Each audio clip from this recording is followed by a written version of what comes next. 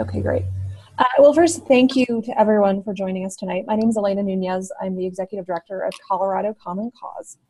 For those of you who don't know us, Common Cause is a nonpartisan organization that's dedicated to upholding the core values of American democracy. So we work to create open, honest, and accountable government that serves the public interest, to promote equal rights, opportunity, and representation for all, and to empower people to make their voices heard as equals in the political process.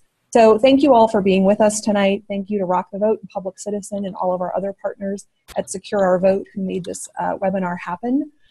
Definitely want to give a shout out to all of the activists with Common Cause, as well as Public Citizens Democracy Leaders Program for joining us tonight. We hope this is informative and will help to inspire your work in your states.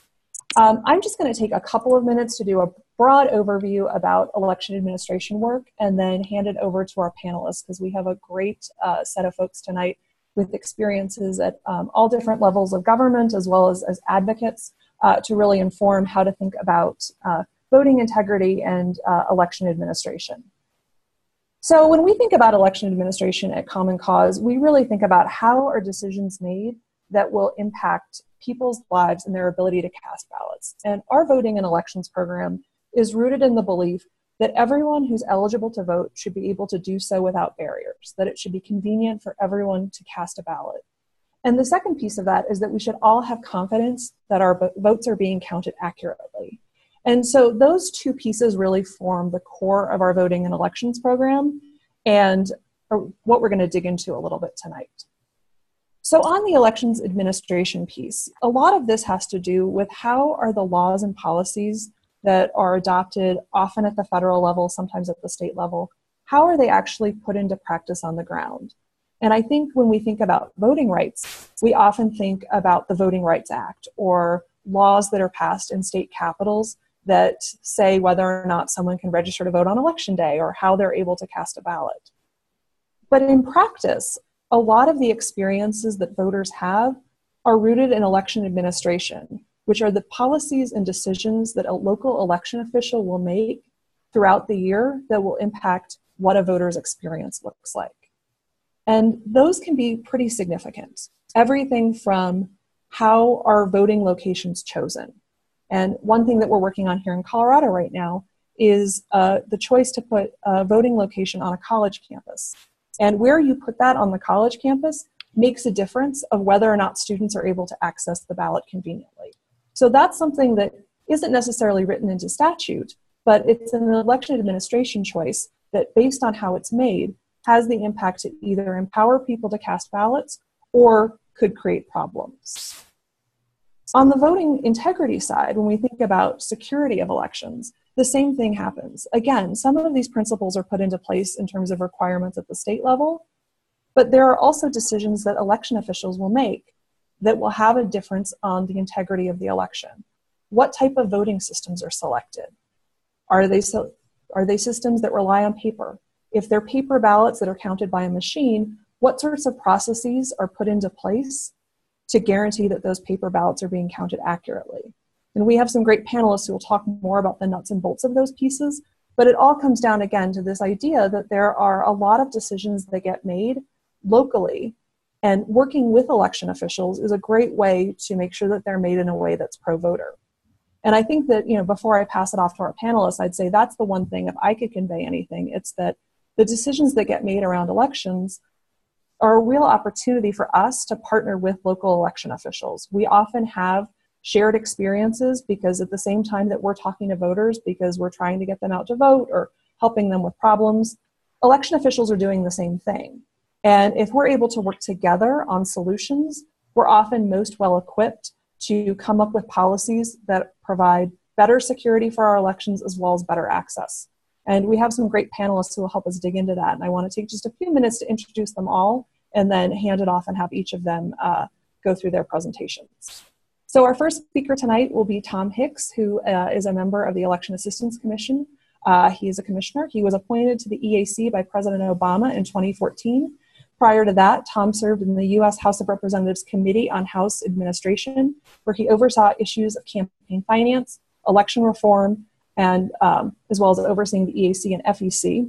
And prior to that, he actually was with Common Cause as our senior lobbyist and policy analyst. Our next speaker will be Amber McReynolds, who's the Director of Elections for the City and County of Denver. She's administered elections for over 12 years and worked in public policy and administration for more than 16 years. Under her leadership, the Denver Elections Division has earned national as well as international awards from the Election Center, the National Association of Counties, and the International Center for Parliamentary Studies for Ballot Trace, which is a first-in-the-nation program that allows voters to track their mail ballot throughout the ballot process. We also at Common Cause had the honor to partner with Amber in moving our elections modernization law back in 2013 and continue to work together. Our next speaker will be Barbara Simons. Barbara Simons is with Verified Voting, and she's the former president of the Association for Computing Machinery, the nation's largest educational and scientific computing society. And she's the only woman to have received the Distinguished Engineering Alumni Award from the College of Engineering of UC Berkeley, where she earned her PhD in computer science. She's also an expert on electronic voting and published the book, Broken Ballots, Will Your Vote Count? And then our final speaker is Hannah Free, who's with Access Democracy. She's been working on voting issues since 2004, taking calls on voter information hotlines, as well as directing voter protection efforts for the DNC between 2009 and 2012, the Obama campaign in 2012, and the Clinton campaign in 2016. And in addition to her voter protection work, Hannah spent several years in federal government service at the Department of Justice and the EPA. So we have a great lineup, and I want to get us right into that. Our first speaker will be Tom Hicks. And Tom, you'll need to go ahead and share your screen.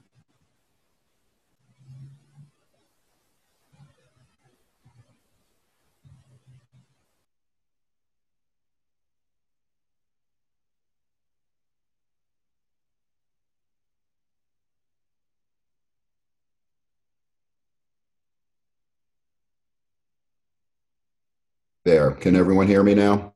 Okay, great. Technology is not my strong suit, but elections are. So I'm Tom Hicks, and I am with the U.S. Election Assistance Commission. I want to thank you for introducing me, and I want to thank Common Cause and Rock the Vote for allowing me to be a part of this webinar tonight. I'm going to talk a little bit about who the EAC is, what we do, and how activists should become more involved in the process. What is the EAC? Glad you asked. EAC stands for Election Assistance Commission, and simply put, our goal is to make your job easier.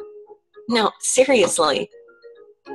We were established by the Help America Vote Act of 2002 as an independent, bipartisan commission charged with helping Americans vote. The primary way we do that? By ensuring election officials have the support and resources they need. We help in a few ways.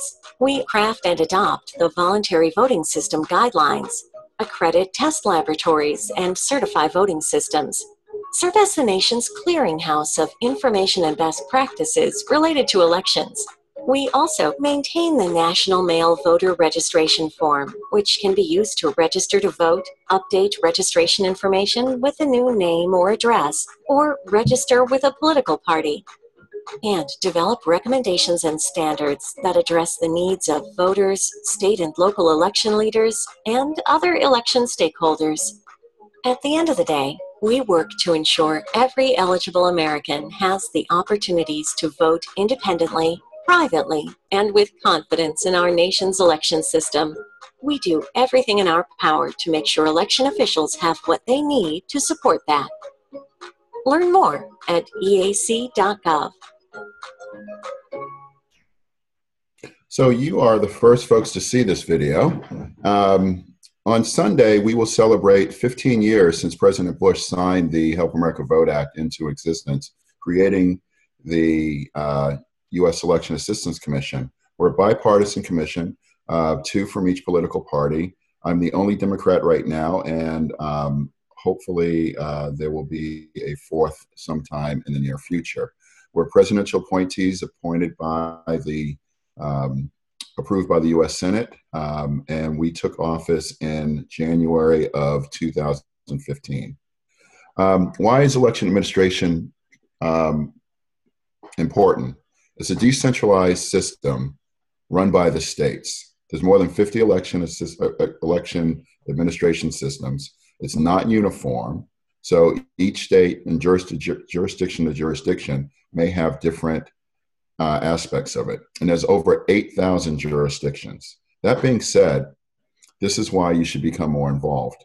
I equate election administration to roads and voting being the car. So if you have a good car, you want to run it on a good road. You don't want to run it on a bumpy, unpaved, crazy road because your car will become damaged. We want democracy in the United States to remain strong and vibrant. Therefore, we want to make sure that that road is done well. And therefore, election administration should be done well as well. And that's one of the things that the EAC has done. One of the things that we are constantly confused with is the Federal Elections Commission.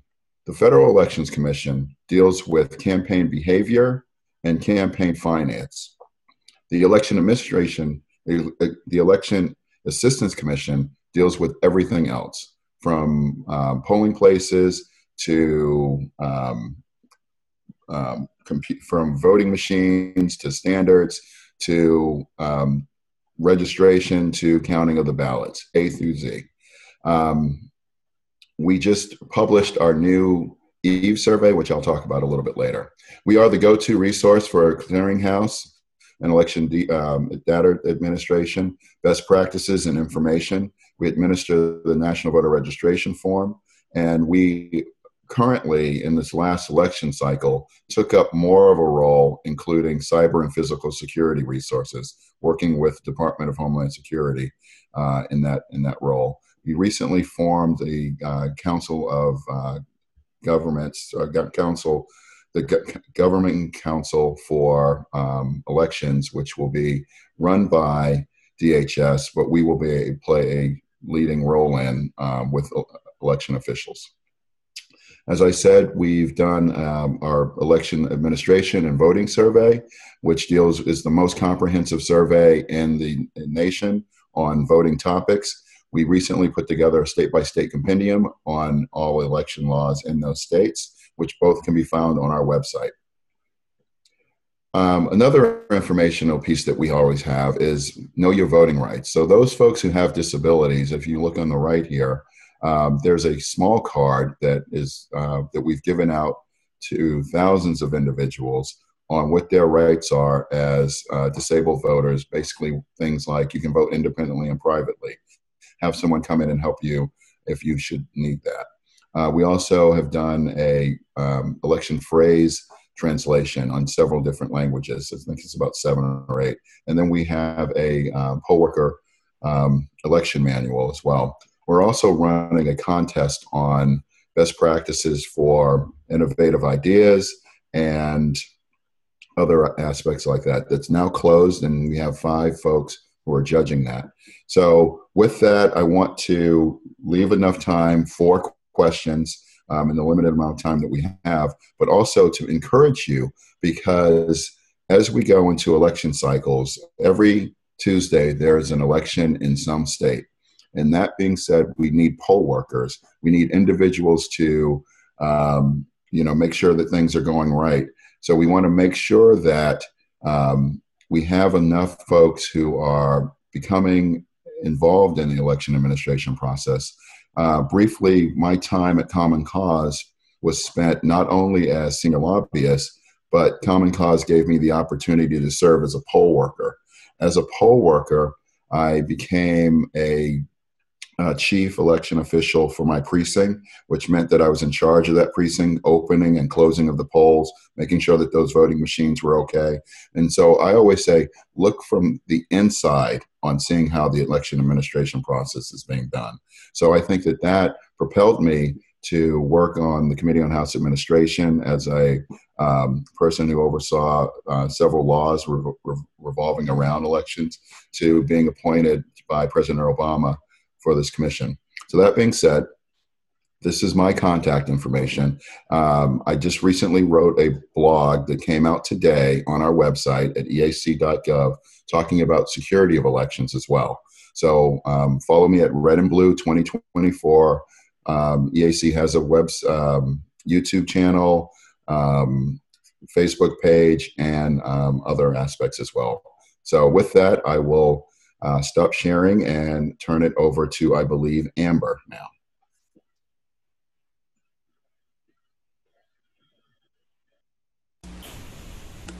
Great, and this is Amber, let me get my screen shared here.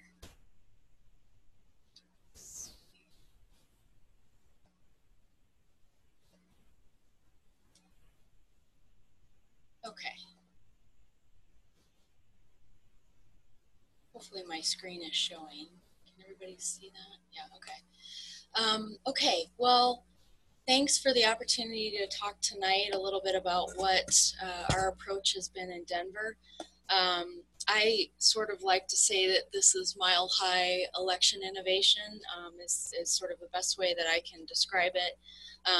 Pretty picture of the city and the mountains that you can see on here. But one of the things, and I've been here now 12 years, I actually came 2 elections sort of starting in the United Kingdom years ago when I was doing my master's at the London School of Economics. And then when I moved back to the States, I actually worked for the New Voters Project in Iowa and worked on civic engagement issues for college students and institutionalizing programs at that level. So I sort of started outside of the elections world, and one of the reasons that I got so excited about it was the engagement piece, and I think I was able to bring a new way of looking at election administration into Denver. Denver's gone through various changes since I started here 12 years ago. But when I did get here, what I heard a lot in the election administration world was, we've always done it this way, so we're going to continue to do it this way, or the law says this, so these are why we have all of these sort of extra steps and burdens in the process. And there was really resistance in sort of looking at things differently and seeing things differently. So since I've been here, that's honestly been an energy that I've had in this space since beginning in Denver. And our team very much values that as well. And so we've really tried to focus on the voter experience, making sure that our process is voter-centric. We've advocated for changes in the laws to make sure that happens. Elena mentioned earlier, we've partnered with Common Cause and really helped lead the effort to modernize elections in Colorado. But our main thing is to make sure that we have a meaningful voting experience for all eligible voters, and it should not be difficult for them to participate. So with that, our values as we approach this, and I usually put this up because service is the core of it, and as I mentioned, this focus on customer service, voter-centric, voter experience related processes, but also laws are really important to all of this. Elections are about precision, they're about timeliness. One of the things that, you know, as an election administrator, I have an acronym for this, but I think that we should always be focused on faster elections. And that means that we're conducting fair, accurate, secure, transparent, efficient, and reliable elections. And I think all of those values and also the ones that you see on this screen are very much what we have focused on locally in Denver to do all the great things that we've been able to do. So with that, I did want to just briefly share kind of the model in Colorado, if you aren't familiar with it. As Elena mentioned, we did do a modernization a few years ago, which included a few key elements that I just want to cover briefly. Voter registration modernization. So we eliminated the 30-day precinct residency requirements, which were, when we looked at this, and this was very much a data-driven decision and one that I advocated for, mainly because sort of just adding same-day registration doesn't help voters when you actually look at the reasons they vote provisionals. They vote provisionals often because there's overly restrictive precinct or residency requirements. And so by us doing this, this is one of the main reasons that we've been able to reduce provisional ballots and make sure that votes get counted. We opted for a 22-day state residency requirement, and then we now have registration up to and on election day, which has very much transformed the voting experience in a positive way. Provisional ballots, as I mentioned, so this was sort of, the reform happened in 2013. This is statewide provisional numbers. 2010, 2012, 2014, you can see we went from, over 2% usually casting provisionals to less than 0.4%, less than 1,000 provisionals were cast statewide. In that same 2014 election, we probably should have had about 75,000 or 80,000 had we not made the reforms to the process. And then 2016, and this is Denver specific data here, but you can see the significant change just in the city and county of Denver, which has a very mobile population, a very young population. 2012, we had almost 11,000, which was 1 in 28 voters, and after the reforms, less than 340 and 1 in 1,000 voters. So a significant improvement, and one that we're very proud of, especially from a voting experience perspective, but also a cost perspective. And then the second piece is proactive list maintenance. This has done various things. It's made our list more accurate, reduced undeliverable ballots, and created cost savings. So we can ensure, and when we have ballot delivery like we do, we have to be sure that we know where people are, and we built in protections to make sure that we would be able to make sure that the ballots were being mailed to the right address. So that's been a significant piece for us as well. And then ballot delivery, as I mentioned, Elena mentioned that we have what we call Ballot Trace. We actually started that here in Denver, built the app with a local software company back in 2009.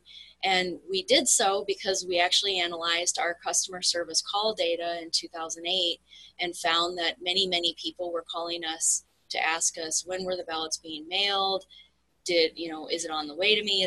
Where is it at in the postal process? Did you get it back again once I sent it in? And so we wanted to create a tool where people could proactively track their mail ballots, and we added that transparency to it. And so now it's one of the best customer service tools that I believe exists in the election process, and now many states and jurisdictions are also using it.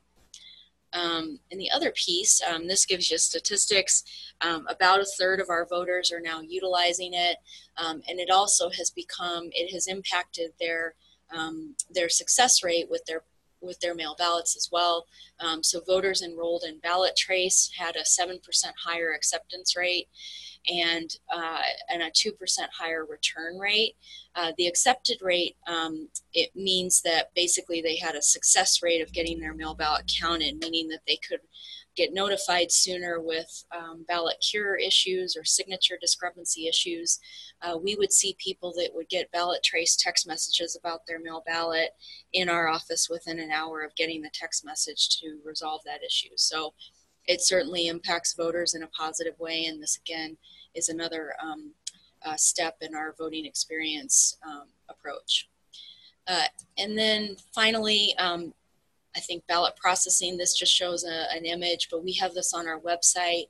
I won't go over it in detail, but we have the steps of the election process on our website, and we try to be really transparent and informative with the voters about what happens with their particular ballot when it comes in.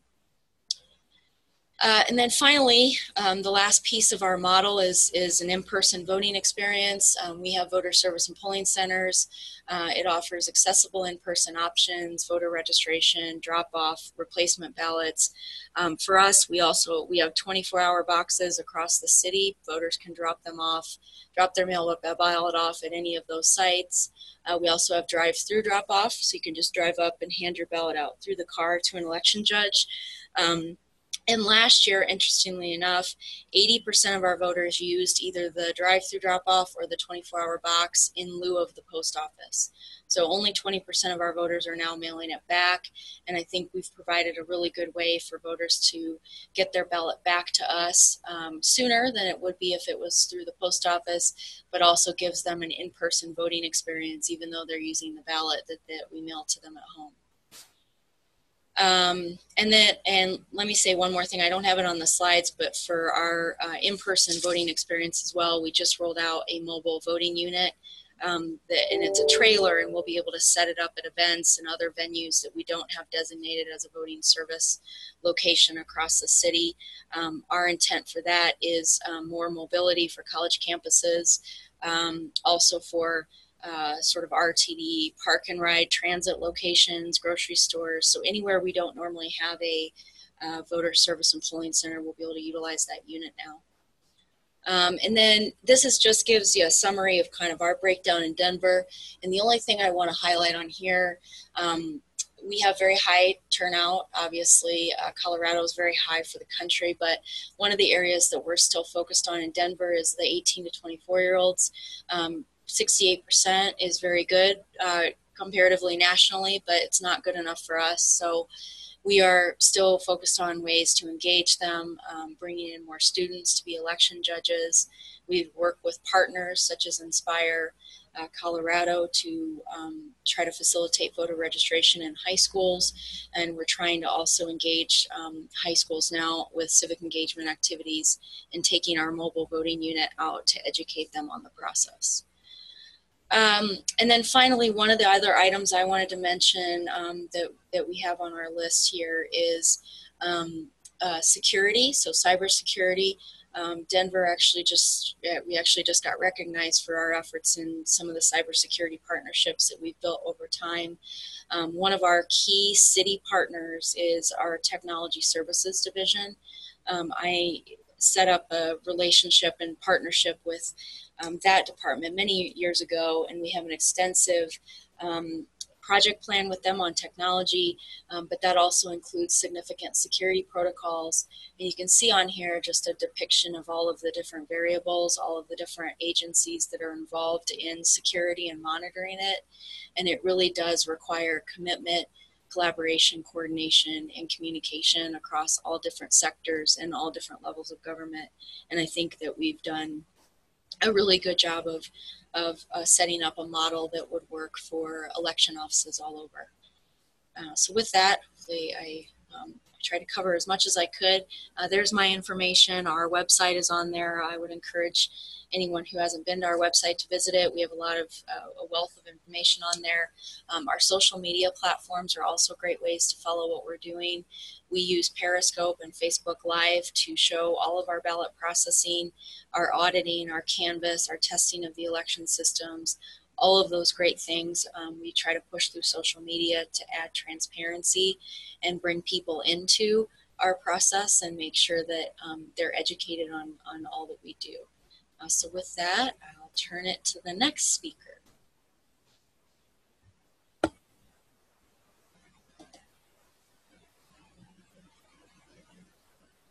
think I'm the next speaker, right? Yes. Okay.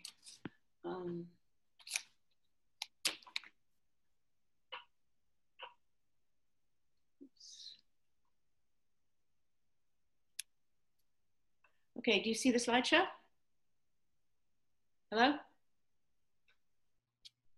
Not seeing it, but let me try one thing really quick to make it easier for you. Maybe I didn't switch the screen.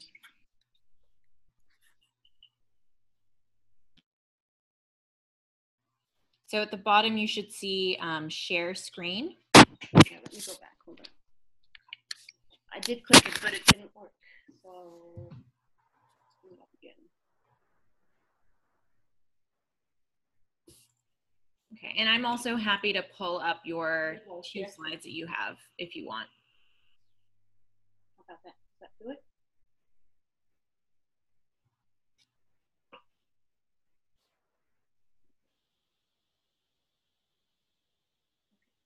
How about that? Beautiful. All right. Into your screen. Just select your specific slide. Right.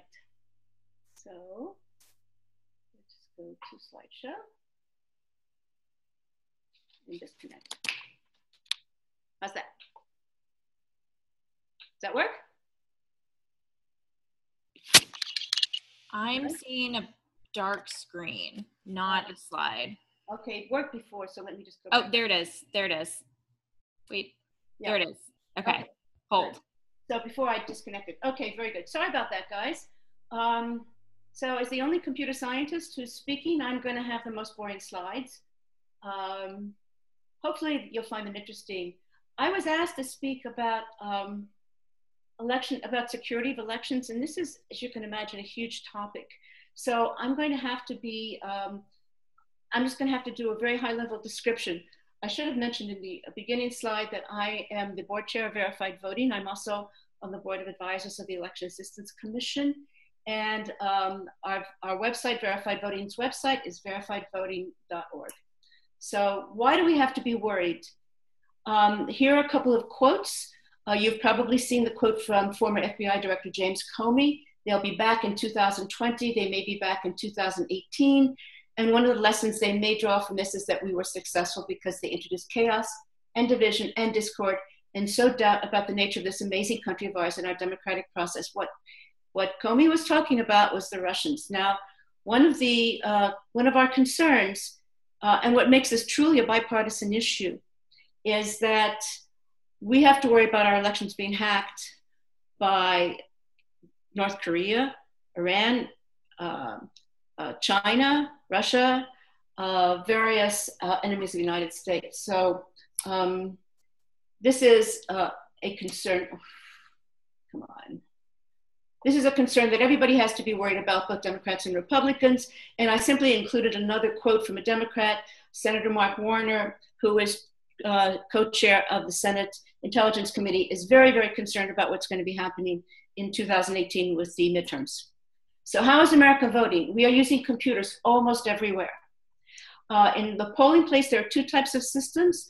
They are called direct recording electronic, which are typically touchscreen systems. You've seen pictures where people complain about their vote, about making a mark in one spot on the screen and another lights up. Those are DREs. They may or may not have a paper trail. They're called direct recording electronic because the results are stored in computer memory.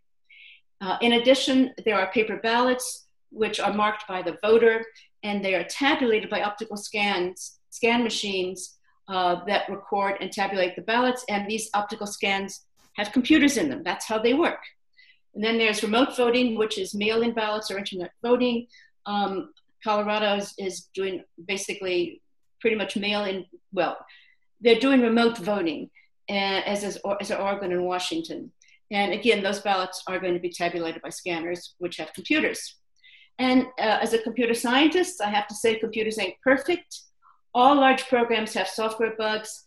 Voting machine software is very large because it has to deal with races in all the states and various counties, and the laws differ enormously, as I'm sure Tom would acknowledge, and this makes voting complicated. I also want to point out that Apple and Microsoft frequently send out software fixes, and that's because nobody can write secure software for a large program. It's just too complicated, and we have these major vendors sending out periodic bug fixes.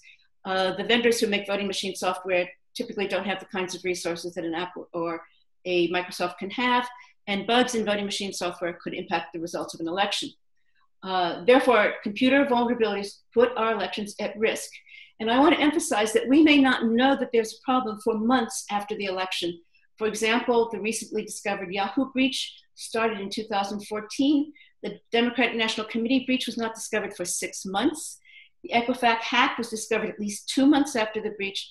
And as you know, there were 143 million victims. And in fact, less than 3 weeks ago, Equifax discovered that there was malware on their website where they were having people go to correct their system, to get upgrades and fix their privacy, to deal with privacy concerns. And malware had been loaded onto their website by a third party. So there are lots of security threats. So again, the security issues are that we have electronic voting machines, and despite congressional testimony and comments by others, even if these machines are not connected to the internet, they could still be attacked. That's because every election, these machines have to be programmed for every election, and the programming is done on computers, on separate computers that typically are connected to the internet. And the problem is these computers could be infected, and then the infection can be passed on to the voting machine by memory devices that are used to transfer the information from the computers to the voting machines. As an example, you probably remember what happened to the Iranian centrifuges when they all got hacked. Those were not connected to the internet, but they were successfully hacked basically using this technique. Internet voting itself is grossly insecure, The other area where I'm very concerned is voter registration databases, but I don't have any slides on that because I don't have time, but we can discuss that in questions if people want. So the current situation in our country is that 5 states are entirely paperless, as you can see: Delaware, Georgia, Louisiana, New Jersey, and South Carolina. When there was this huge race in Georgia in CD District 6, where $50 million was spent, that race was held entirely on Diebold paperless touchscreen machines that we've known how to hack since 2006. There are still 8 states that are partially paperless listed here. That means it is impossible to conduct a meaningful recount in 13 states. Furthermore, even states that have paper ballots typically do not conduct adequate post-election ballot audits. And I have to say that Colorado is going to be a big exception, and hopefully I'll get a chance to talk about that momentarily, but Colorado is doing the right thing. So here's an example of why we have to worry about paper versus paperless. In Carteret County, North Carolina, some years ago, almost 4,500 votes were lost in early voting, and 2,287 votes separated the agricultural commissioner candidates. There were various attempts made to try to rehold this election. Finally, people sent in affidavits saying they'd voted for the Republican candidate, and a judge ruled on the basis of those affidavits that the Republican won. So this is the only election I know of that was decided by affidavits. Those machines that caused that problem, that machine was the Unilect Patriot. It was just decertified in Virginia just a few weeks ago. In Pottawatomie County, Iowa, in the 2006 Republican primary, there were suspicious machine results. People knew that the wrong candidates had been declared the winner because an 18-year-old boy won and he wasn't supposed to win. Fortunately, they had paper ballots. They had to go to court to count them because the recount laws were so bad, but they managed to recount them, and they found out who the correct winners were, who were the people they were expecting. It turns out there was a ballot rotation problem, and the machines just had been incorrectly programmed. So the gold standard, and this is what's going to be implemented in Colorado, is what's called risk-limiting ballot audits. And basically it uses statistics to determine if the correct candidates have been declared the winners by the computers. Now remember, these computers, we cannot trust the computers. I mean, that's something that every computer scientist will tell you. You can't trust the computers. You need to check on them in something so important as voting. And risk-limiting audits do that. You need paper ballots, and you need to be able to check the paper ballots against the computer. And these can be done very efficiently in most cases. And they will typically be far less work than doing a recount. The good news is with risk-limiting paper ballots, they provide proof for the losers and the losers' supporters. And one of the things that we are all worried about is we want to make sure that voters trust the results and trust basically voting, trust going to the voting on these machines, voting on paper ballots. They can trust voting on paper ballots that are counted by computers if there are risk-limiting audits. And there are, Colorado was the very first state to pass a law requiring risk-limiting audits. That's going to be used in the upcoming election. And so, I support the comments from Denver that things are very well done in Colorado.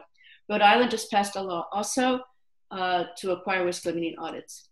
Virginia, they actually have a law. They had a law to eliminate paperless DREs by 2020, but as some of you may have heard, there was a machine hacking village at DEF CON recently, and they found that there were problems with every single machine that they looked at there.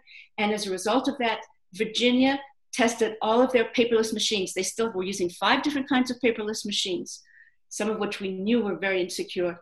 The testing was such that the 3-member Board of Elections accepted the recommendation of the Commissioner of Elections to decertify all of these machines. And this was a bipartisan decision, unanimous, done by the Virginia Board of Elections. And as a result, the upcoming governor's race and the 2018 midterm race in Virginia will be held on all paperless machines. In New Jersey, by contrast, where there's also an upcoming governor's race this year, the entire race will be held on totally paperless machines, again, that are very insecure, and it will be impossible to conduct a recount. Georgia, again, as I said, is all paperless. I mentioned the CD6 race where $50 million was spent on a race that was voted on machines we know how to hack. There's a lot of scandal that's going on. In fact, there's a breaking news story today about Georgia. that you may read if you do a Google search. You'll see it, or it might be on your local news, where some of the servers that were used in these elections were wiped clean after the election, despite the fact that there was a lawsuit that was submitted. So I will skip this because it's late. Internet voting, I think this slide is self-explanatory. If you look at it, you'll see the thing that all these entities have in common is they have all been successfully hacked. And so you have to ask, how can underfunded, understaffed, under-resourced local election officials, most of whom have little to no computing efficiency or computer security expertise, protect their systems in an internet election from well-financed adversaries from foreign countries, political operatives, and rogue hackers? So verified voting is involved with the national campaign. We want to replace all of the DREs with voter-marked paper ballots in all 50 states. We want to change the laws to require risk-limiting audits everywhere. It should not be the responsibility of candidates to ask for audits or recounts, because we as citizens have the right to know who the correct winners are. This is fundamental to our democracy, and it's a terrible burden to put on candidates. We also want to prohibit all internet voting for the foreseeable future. We also have to make voter registration databases as secure as possible. As I say, there's no time to talk about that now. If you want to know what kinds of systems are used where you live, in your state or in your county, verified voting has a map of the country. You can drill down to the state and to the county. It's basically used by everybody who looks at these things. We also on our website have information about the various types of voting systems, if you're interested in a particular one. And I thought I would just close with this Dilbert cartoon, which hopefully you'll have a minute to read. So I think that's where we are.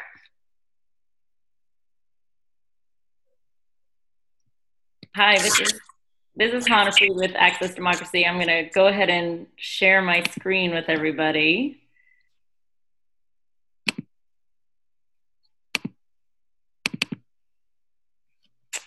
Okay, looks like that worked.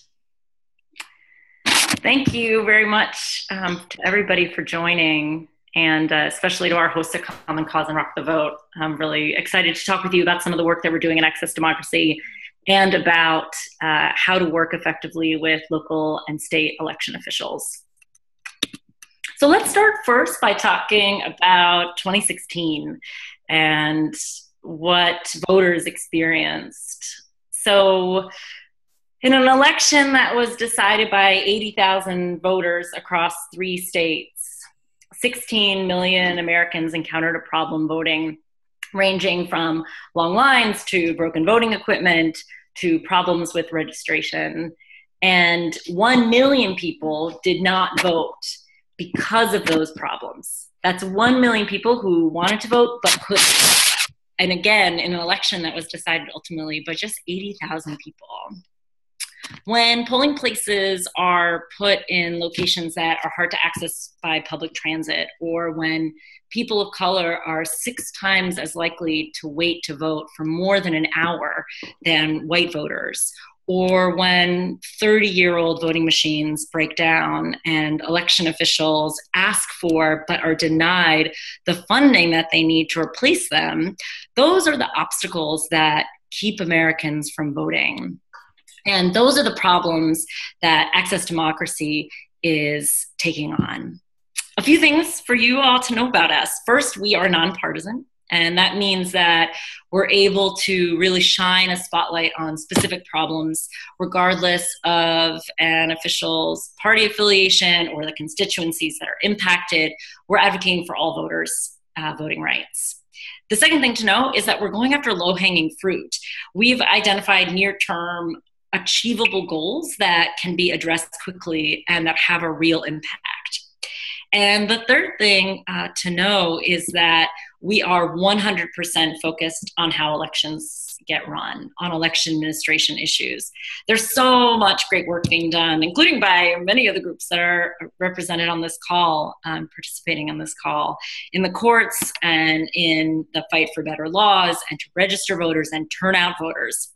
Our background is in campaign voter protection work, and we're taking the work that we've done in the field for the past decade, including during the last 2 presidential races, and bringing it to the city and county level in our 3 pilot states.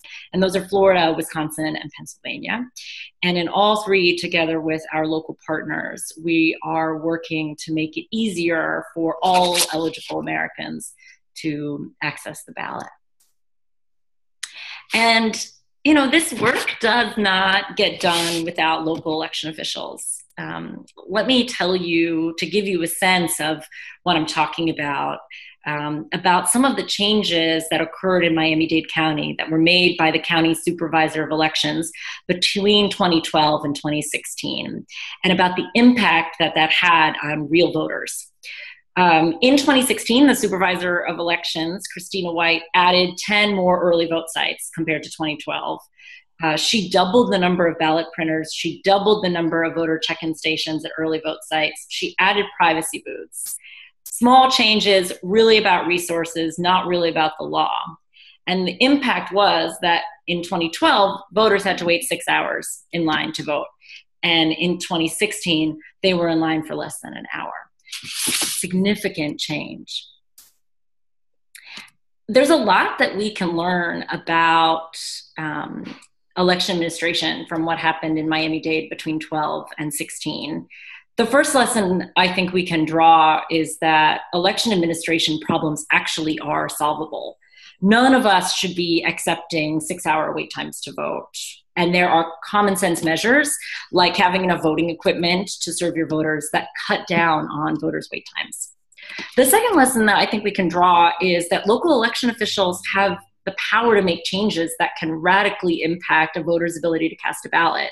In response to the long wait times and other problems that voters experienced in Florida in 2012, that state's legislature expanded early vote opportunities. And there's no doubt that that contributed to the decreased wait times that we saw in 16. But the law left to county supervisors of elections full authority to set the number and days of early vote, the location of their sites, the hours that they would be open, and how to resource these sites. So ultimately, the decision about how to run the election in Miami rests with the supervisor of elections. And that's true in states across the country. A lot of local power. The third thing to bear in mind when you're thinking about election administration and about election officials is that they really want to make sure elections are run well. But they don't always have access to the data or the resources to drive the results that we all want, which are well-run elections. But the good news is that these resources really do exist. If you are able to look at the slide deck, I've listed a couple of them right here. There is nonpartisan academic research and data being collected by poll observers every election cycle that helps us to identify the causes of voting problems.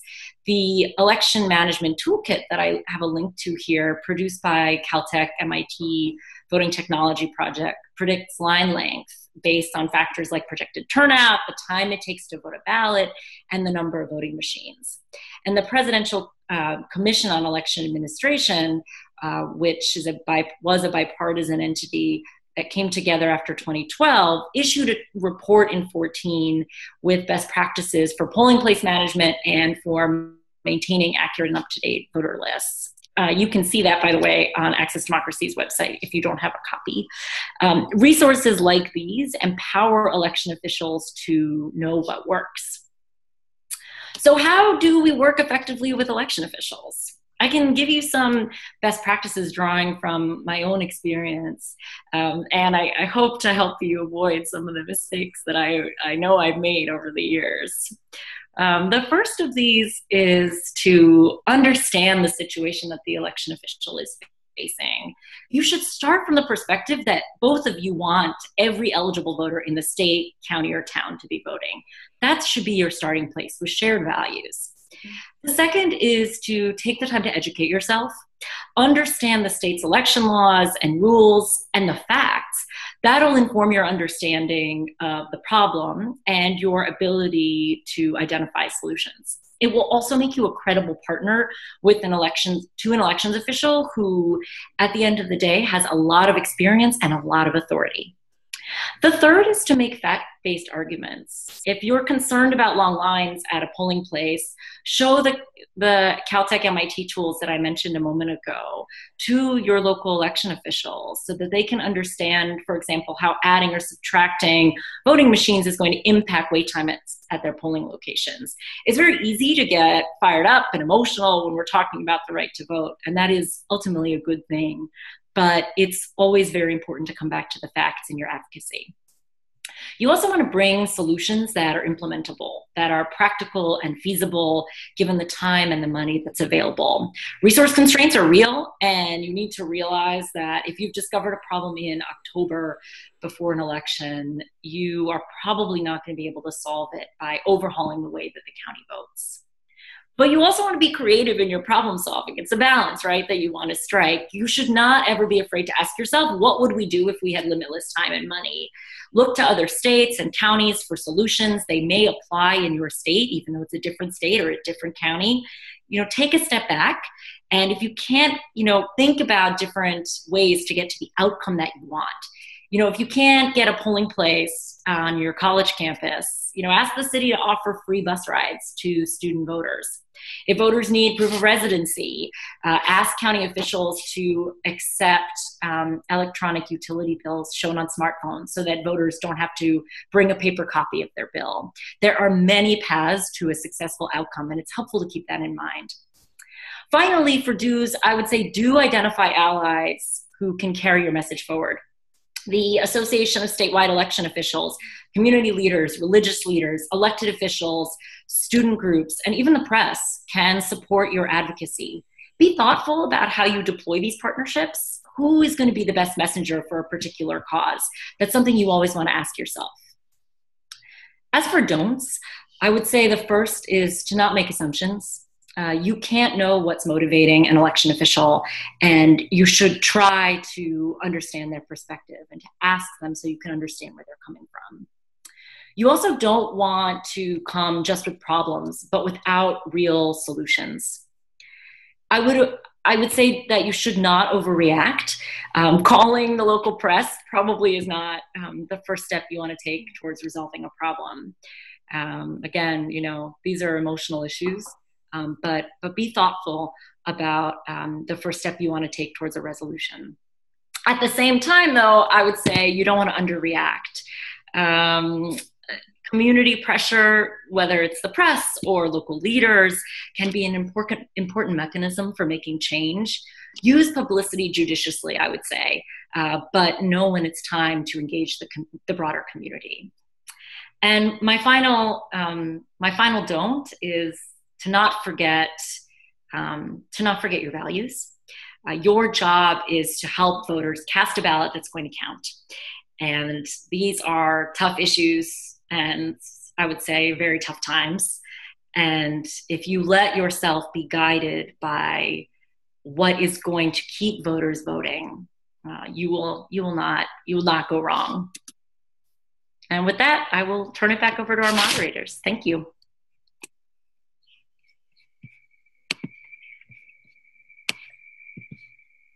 Great. Thanks, Hannah, and thanks to all of our speakers. Jen, do you have questions for us? Hi, everybody. This is Akani Freechild with Public Citizen. I have a couple of questions that we've gotten a lot of great questions from different folks, and I want to try to distill them down into 3 because we're running low on time. And thanks, Jen, for delegating this role. So before we get to the questions, just really quickly, if you haven't gone to secureourvote.us, that is our shared campaign site across Common Cause, Public Citizen, Rock the Vote, and several other groups working to help secure our elections and also build great relationships with election administrators to make sure that everybody has the right to vote. So I'll get into the questions since we don't have a ton of time. We're actually a little bit over here. The first question that we got from a couple different folks is, what are the groups on this call doing to address the Pence-Kobach Commission that's been attacking people's right to vote and trying to potentially purge the voter rolls? I think that could go to Rock the Vote, Common Cause, Access Democracy. Well, this is Amber. I can sort of talk a little bit about the direct impact on voters and what we've done even recently to reach out to those that withdrew, if that's helpful. Please go ahead. Okay. Well, Denver, we definitely had an impact from that commission. It was decently significant. Part of the reason that I think we had a little bit more of an impact than other states was there's sort of a communication sort of issue about a few things that were sort of came from the Secretary of State's office. So there was a suggestion made that kind of hit the press that withdrawing people's registrations would be a good solution to the request for data. And so we saw a significant number of people, I think over 6,000 across the state, withdraw. And for Denver, that was over a 2,000% increase in withdrawals than what we had seen in a previous week or even a previous year at the same time. So it was significant. We received a lot of feedback from voters about their concerns, most of which was sort of circled around their privacy and, their kind of protection of not only their rights to vote, but also their information. So we actually monitored that and did some outreach right after it happened. And then recently, because we have a November 7th election, we actually just sent a letter about a week ago to those voters who had not withdrawn yet. And we've received, I think we were at about 25% of them back in 5 days of them re-registering. So our letter, I think, was a good communication. We were able to remind people there was an upcoming election and get them back re-registered. And so we've been getting those. We've been getting thank you notes about kind of how that was handled. And I think, to me, and now as I've seen this, as I've talked to voters, as we've received information, I think that their experience and their feelings about it is the most important piece of this discussion. That's great. Thanks so much. Does anyone else want to quickly chime in on that question?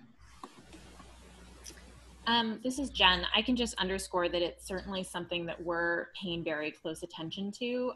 The most recent meeting that we had heard rumors about was that there was under consideration something about whether or not it had been a good idea if 18-year-olds were really actually given the right to vote and whether that was a good idea. We didn't see that pan out, but we also did release a statement in advance of the meeting to make sure that if it was brought up, that it was certainly mentioned that it was a great idea, obviously. So it's something that we're watching closely. I know pretty much everybody that's involved in the voting rights space is paying attention to make sure that everybody continues to have access to democracy. Thank you. All right, I have a combined question from a couple of different folks for Tom Hicks and anybody else who wants to field it. Are there any federal standards for voting machines? Are machines different across counties and states? And does the EAC have auditing practice standards that are federal or recommendations?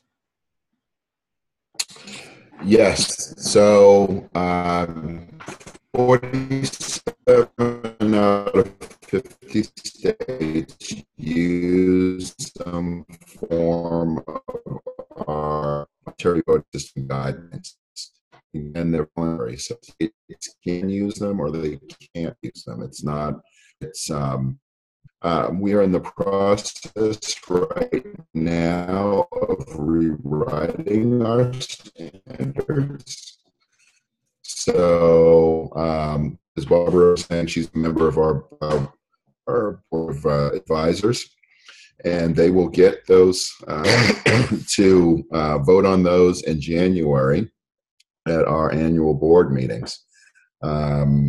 And then there will be a 90-day period to vote on that in towards the middle of next year. One of the things I wanted to launch on from the previous question is that there's been a lot of confusion with the Kobach Commission and the EAC. And I want to make sure that there's still a lot of talk of eliminating the Election Assistance Commission from members in Congress. and others, but I want to make sure that folks know that we are not that commission.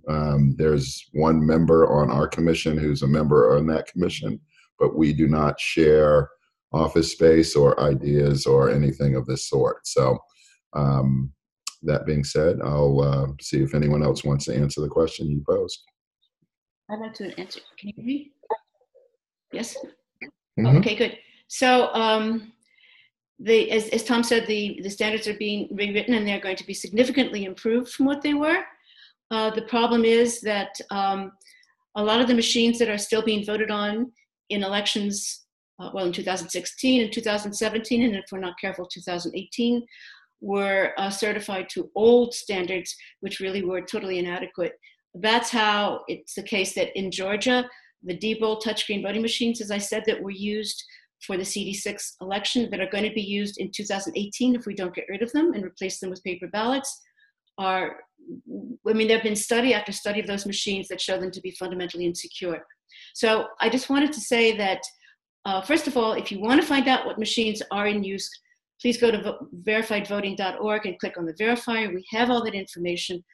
But also, in terms of what people can do, we need people to get involved at the state and local level, especially if you are voting on insecure voting technology, or if you don't have good auditing, post-election ballot audits. You need to get involved, encourage your local election officials to the extent possible, to replace insecure voting machines. You may have to get involved at the state level to try to find funding, because as Tom, I'm sure will agree with me, funding is always a problem. So a lot of local election officials are well aware of how insecure their voting machines are, and they can't get funding to replace them. So this is really an area where we need to get people seriously involved with their governments. Thanks. And I just wanted to jump in briefly, since we don't have a lot of time to talk, to go back to the last question. If folks want to learn more about the Commission, Common Cause, we're actually suing the Commission for violating the Privacy Act, but we also wrote a report called Flawed from the Start that goes through a lot of the issues around the Commission, and that's available on our website, commoncause.org. So anyone who wants to dig in a little bit more, that's a good resource. The Kobach Commission, let's make sure we're clear. Yes.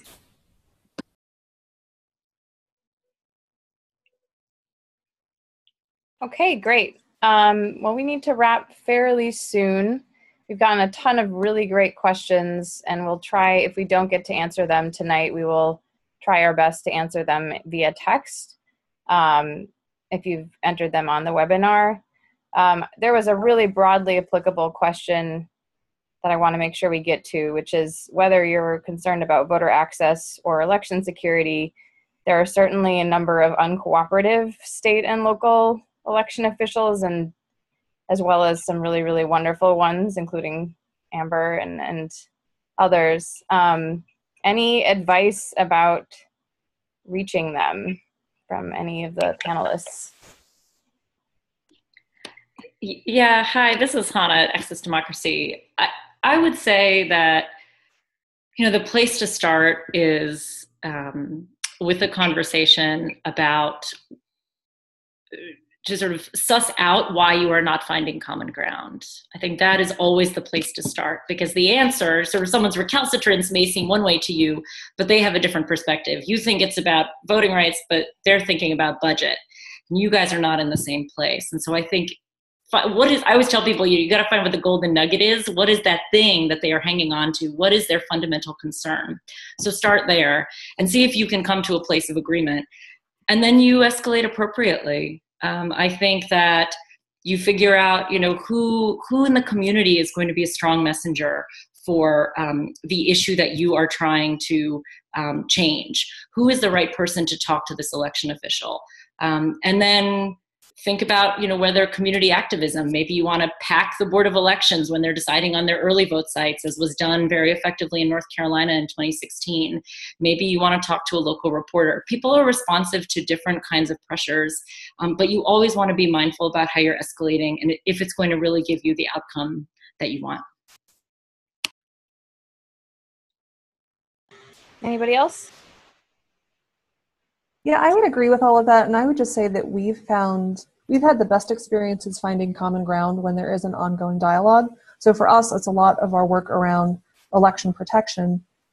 When there's an election going on, when we're in constant contact, problems we see, what they're hearing, it just creates more space to say, okay, how do we solve this in the future? And you're not going to fix it the day before the election, but that might be the inspiration for legislation that makes sure that, there are enough ballot boxes or enough early vote locations. So thinking through, how do you take your shared experiences to find common ground? And, I think Hannah really hit it. It's how do you find those pieces where you do have the same goals, even if we talk about it differently. Great. Thank you. We have one more sort of combined question from a number of people, and then I think we're going to wrap it up. If you haven't signed up at secureourvote.us and you want to be tuned in to future calls, please do that now. Go to secureourvote.us. So a couple people are wondering if there's any way we can really find out if there were hacks from the last election. Somebody asked specifically about Mike Farb and Unhack the Vote hashtag, if Barbara or anybody else finds those conclusions compelling. And they also wanted to clarify, Barbara, if the voluntary guidelines from the EAC are already available or if they're still coming out. I don't know if the drafts are, Tom, are the drafts publicly available? Yes, the drafts are on our website at eac.gov. People can read them. People can read them. Right, good. So, so when I talked about previous, as I said earlier, a lot of machines were certified to old standards, which are far inferior to the ones that are currently being considered. And unfortunately, we can't get rid of them on the basis that they were not certified to the current standards. So that's a problem. As far as was the election actually hacked, I think the answer is we truly don't know. I know some people are claiming that it was, but I don't think there's they have evidence to prove that it was. On the other hand, there hasn't been the kind of study to check whether or not there was anything untoward that happened to the actual ballots. For example, where there are paper ballots, where you could do a recount or even just a post-election ballot audit, in many cases that's not done. And so we don't really know. There were a lot of problems that turned up during the recount. For example, Michigan has this crazy, crazy law that says if the initial tally that was given doesn't match the number of voters who were supposed to have voted, you cannot do a recount. You have to go with the initial tally. Now that just doesn't make any sense at all. That's a case where you absolutely want to do a recount. And in Michigan, they do have paper ballots. So there are lots of problems with being able to do recounts. Georgia has a law. Pennsylvania has a law that says for each county, you need 3 citizens to sign an affidavit requesting a recount in that county. That essentially makes it impossible to do a statewide recount, even if they had paper ballots.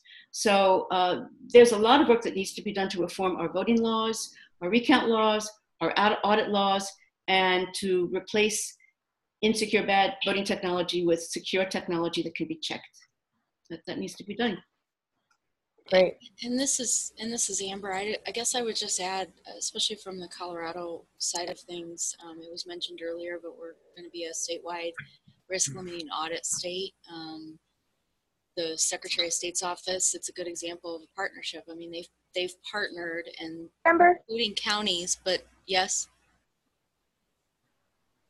Just a little bit louder if you can. Oh, okay.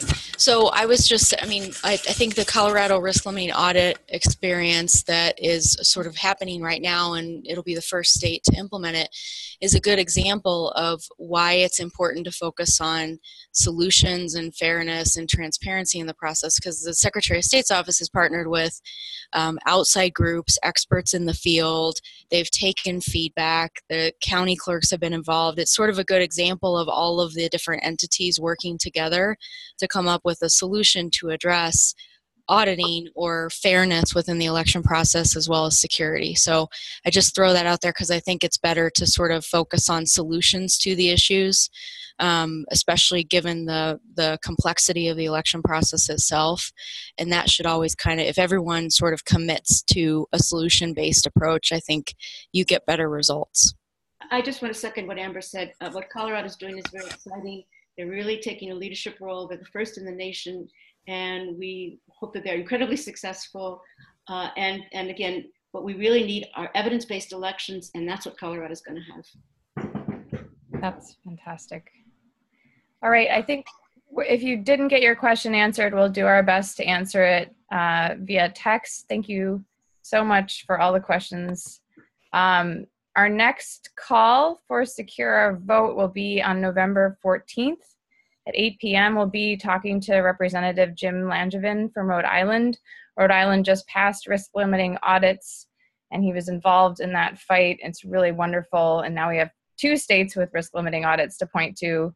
But we really are committed as a coalition to making sure that everybody has their right to vote, that you as activists can build good relationships with your local election administrators, that you have these resources to make sure that people can access the vote by becoming poll workers yourselves, and really just engaging in this entire process. So if you haven't signed up at secureourvote.us, please do.